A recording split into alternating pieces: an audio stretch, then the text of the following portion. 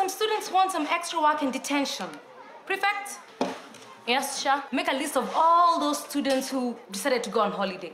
I will not tolerate such behavior.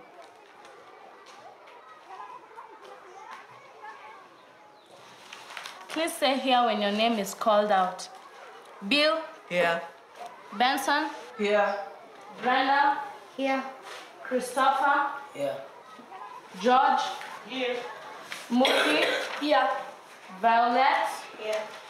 Penina? Modesta?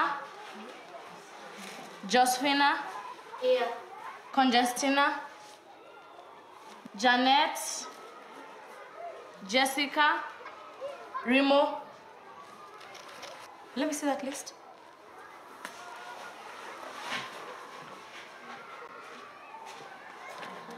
Hey, you said you wanted to see me. My class was almost empty today. I have a long list of absent students.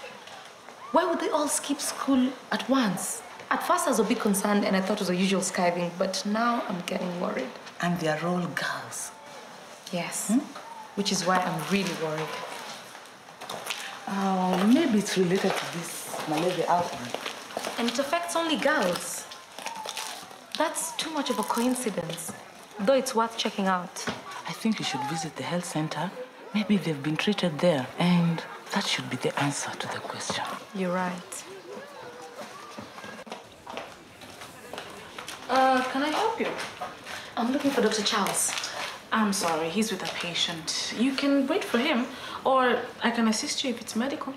Well, I wanted to know if there have been any students who've been treated here recently. Okay, let's check.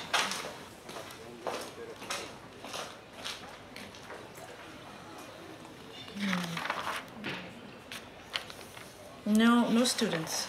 Are you sure? I hear there's an increase of malaria and I have many students who've missed school, so I thought maybe they had malaria and that could explain their absence. Yes, there has been an increase in malaria cases, but I assure you, if any of your students have malaria, we would know. Then where could they be? Thank you. Excuse me? Are you Mama Penina? Yes. Hi, I'm Penina's headmistress. I've been searching for her and her other school friends and I can't seem to find them. Is she ill by any chance? Yes, but she'll be back to school in a few days. Is it malaria? Because none of the girls has reported to the health center. Teacher Pendo, I don't know about the other girls. And like I said, Penina will report back to class in a few days. Is she on medication? And is it the right dose? Because there's an incident of someone who was given out-of-date medication that was actually resistant to malaria. I can take care of my child. I know what to do, and I never said she had malaria. But you said she'll recover in a few days. I said she'll be back to school in a few days. I'm sorry, I don't mean to pry. It's just that with the malaria outbreak, I made an assumption. You can talk to me. You'll think I'm a bad mother. Look, I'm not here to judge you. I really care about Penina. And I know the doctor at the health center. Maybe he can help us. She's not sick like that. I try my hardest, Teacher Pendo, but it's just too much. By the time I buy food and kerosene, I have no money left. It's okay. You can talk to me. Penina is out of school because of her period. I couldn't afford the pads, and the ones you supplied in school ran out, so...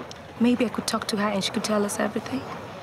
Why does it always have to be me? The nurse Chapendo called us. You're the one who causes a lot of trouble. Leave her alone. She hasn't done anything. Thank you for coming. None of you is in any trouble as you might think. Please sit down. I just wanted to talk to you about the pad situation. I understand a lot of you have to miss school because you rarely get access to them. It's okay, you can share with me. I already spoke to Penina and she told me exactly what happens. Is it the same for you all? Yes. Why didn't you say something? Our kids' chair, it's embarrassing. Yeah, clothes don't help, and our parents can't afford pads. What are we supposed to do? Does that mean that the program I started months ago doesn't help? It does once in a while, but we are many girls, so they run out quickly. So many of us are unable to get them.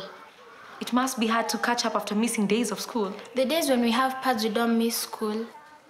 Anything else? We need an extra bathroom other than the one that's already there. And sure, pads really help. You're not scared of leaks and embarrassments. Unajua, we have to wash uniforms every night so that they are dry in the morning when we use clothes. I'm so glad you came out and shared with me openly. No girl should have to bear such a burden at such an early age. Now, one of you make sure you pass by Penina's home and give her today's work so that she's not left behind.